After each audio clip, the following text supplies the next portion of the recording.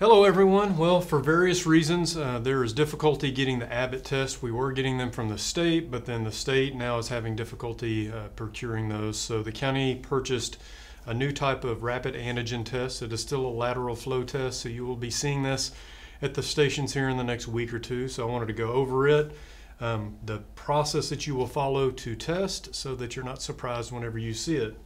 Inside of the box is a procedure on how to do the test. So if you don't watch the video or forget what I said in the video, there is a process inside of the box.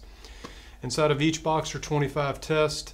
There are 25 of the cards, 25 nasal swabs, and then 25 of the individual little fluids that's also the dropper. Any solution inside the box can be used with any card. They do not have to be matched up. So you will take the card, open it, just like you already do. These cards are a little bit different. They look a little different. This is what it looks like. So you have the place where you put the sample, you have the test and the control line. On this one, the control line is not there already. It will develop as you put the fluid into the test strip. So you lay that there. And then I'm going to perform my actual test here. So what you do is you take the full lid off of the solution to where it's open. There is solution inside of this, so please don't spill that.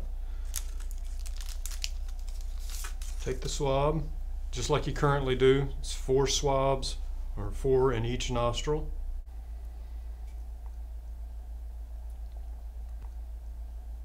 Then you take it and place it inside of this and rotate it back and forth 20 times.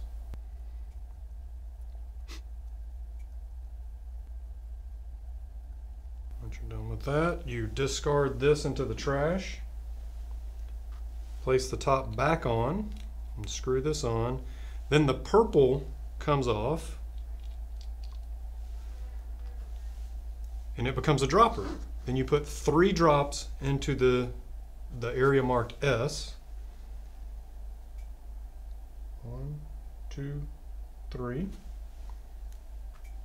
Put the top back on this. This can then just be discarded. And then for this test, you wait 20 minutes versus 15 minutes. So at 20 minutes is when you read this test. So we're going to pause, come back, and I'll show you what it looks like. It's been 20 minutes, and just like the Abbott test on this test, 2 lines indicate that it's a positive. If you only have 1 line on the control, that is a negative.